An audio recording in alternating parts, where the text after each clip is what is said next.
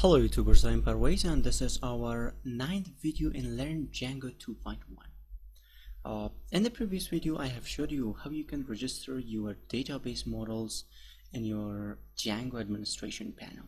So this is from the previous video, and we have created two models and we have registered these two models in our admin panel. So in this, and also I have showed you that how you can add for example data from your Django administration panel to your MySQL database. So this was from the previous video, and for example I have a news and I have added these two data from my admin panel. In this video I want to show you how you can use Django Shell. So now let's get started. First of all, I'm going to open my admin panel, Django.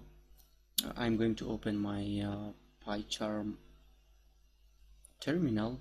So this is, let me create a new session, and in here I'm going to change my directory to my project, and I'm going to write Python manage.py and shell,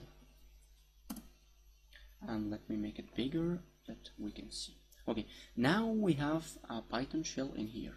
So for example I want to add, by using shell you can add, you can update, you can delete data from your database models. So now in here I'm going to import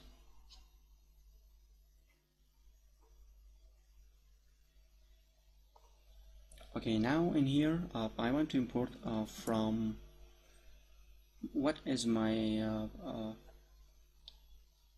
model name, that is news. What is my app name, that is news, from news dot models import news. Okay, from news dot models, from app dot models, my app name is news. From the model I want to import class news.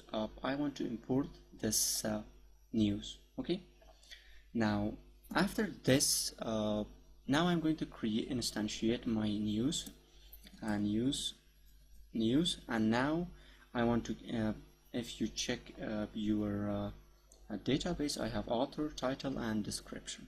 So now in here let me make it, I'm going to add author, and my author name is for example I want to give a name like this, John Doe, and I have a title.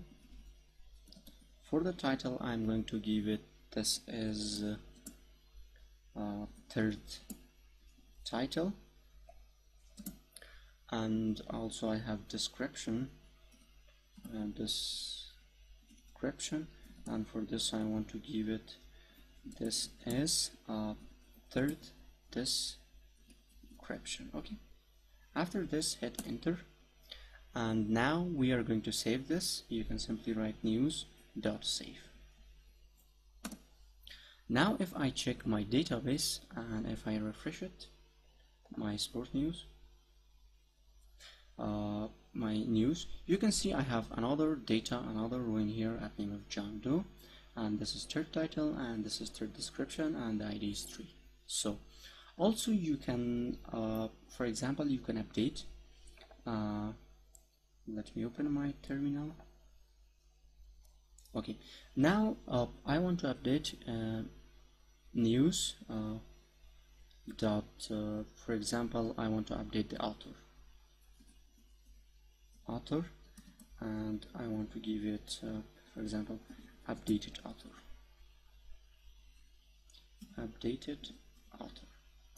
and you can news.save, hit enter, and if I check my news you can see now the author's changed, it is updated author. And also for example news dot I want to change title, I write updated title,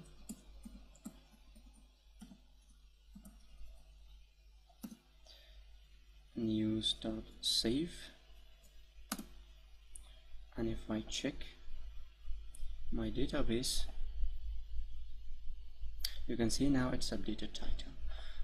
And also if you check your administration panel, also we have in here updated author, also it's automatically updated in here.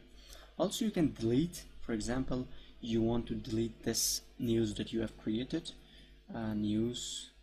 If you check right now the database, I have 3 and I want to delete this. So news dot delete, enter. Now it's telling me that this item has been deleted, and now if I check my database, now I have 2 in here, 2 data in my database tables.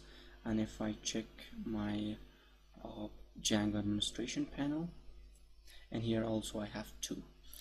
Thank you guys. If you have any question, please let me know, and for further videos please subscribe to my channel.